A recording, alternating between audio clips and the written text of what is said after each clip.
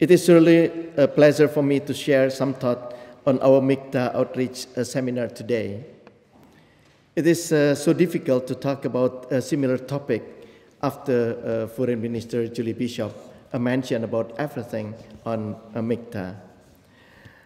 Indeed, this is timely for infant age MIKTA to be more introduced to international society through a constructive dialogue, exchange of ideas like this forum, to position MIKTA in our respective region and explore its contribution to the region and the world. That is undergoing constant transformation with great challenges and opportunities. Since there is no major political conflict occurring in our respective region, although some deficit of political trust might happen bilaterally, we enjoy a conditio sine qua non for promoting economic cooperation and people-to-people relations. Risk of economic turbulence and unfavorable dynamics in the global economy might be there, but the degree of economic interdependence and among MIKTA countries is strong. Indeed, the promotion of economic growth was a priority of our G20. We need a higher economic growth to create more jobs, alleviate poverty, raise the standard of living, and close development gaps. Ladies and gentlemen, people-to-people contact can be challenging because of the geographical distance of MIKTA members. But it is surely will promote mutual understanding and consolidation among MIKTA members. Exchanges between journalists, students, junior diplomats, art and culture are wise investment for the future of strong ties between our people. Sharing information through a digital world, like website and other online means, will make this tie even stronger. These twofold powerful nexus should be backbone of MIKTA.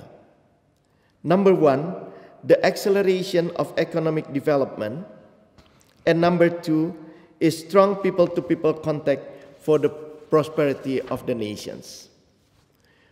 MIKTA countries are no exception with the rest of this world. We should work together in spirit of partnership. No global issue or problem can be solved by merely one particular country, especially if we talk about non-traditional issues like terrorism, people smuggling, irregular migration, drug trafficking. New global issues keep emerging, including in the areas of finance and economics, security, environment, and sustainable development. Challenging the effort, those issues has challenging the efforts to maintain the stability and prosperity of the international community. Cyberspace is a future issue. It can enhance communication, openness, and creativity, but at the same time can threaten fundamental rights, freedom, and national security. We need partnership to deal with these challenges, and we want MIKTA members to work shoulder to shoulder to deliver contributions and cooperate with the international community. We don't want MIKTA as a complicated, ambitious, and rigid entity. The simpler, the better. By so doing, MIKTA can utilize or immerse itself into the existing institutions, mechanism or forum for nurturing dialogue and building trust. MIKTA can take benefit from ASEAN, for example, or any other regional mechanism that have been proven beneficial for countries to engage in dialogue, reconcile differences, build trust, manage conflict, and work toward a common goal. Together with ASEAN countries, we are expecting ASEAN Economic Community by the end of 2015 that will transform ASEAN to become a single community of 600 million population that is prosperous, stable, peaceful, and outward-looking. At the same time, we have MIKTA, with more than 500 million people altogether, becoming an economic giant also in this global interaction. This community will not only bring benefits to its member states and its people, but also contribute to the region and international community.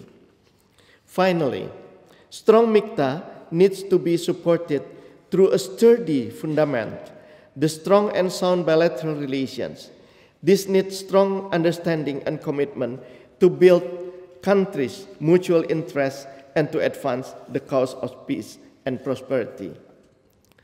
Certainly, what we want to see today is the role of MIKTA to play a constructive role in the international agenda and exert greater influence to be an agent for common goal of peace, stability, and prosperity.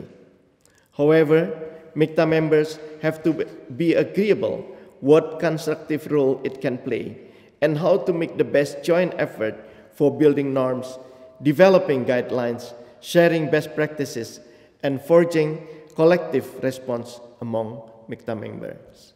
I thank you.